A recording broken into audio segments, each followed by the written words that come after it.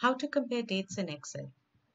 Calendar dates play a crucial role in time series data, and Excel treats them differently from text and from numbers.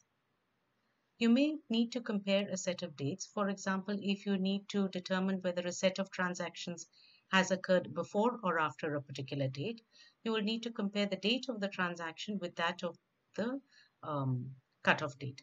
So in this example, I have a sales offer that I want to offer to people based on whether they were born on or after, before or after a particular cutoff date.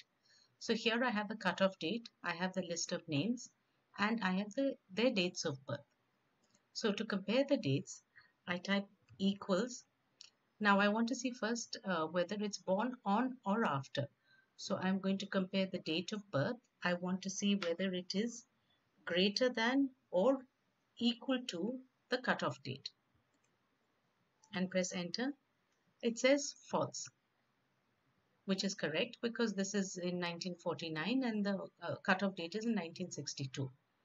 So to check if it's born before, I just need to use the lesser than operator. So again, I press the equal sign, select the date, lesser than, and select the cutoff date and press enter. Of course, that shows me to be true. Now I want to copy down the formulas to the rest of the cell. Since cutoff date is a static value, I need to make that a constant. I select cell reference and say F4, that introduces the dollar signs.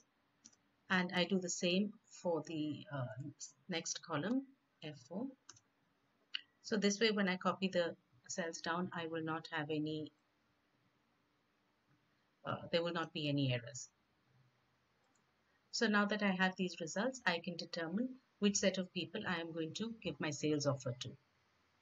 So this is how to compare dates in Excel. Please read the appended article for more information.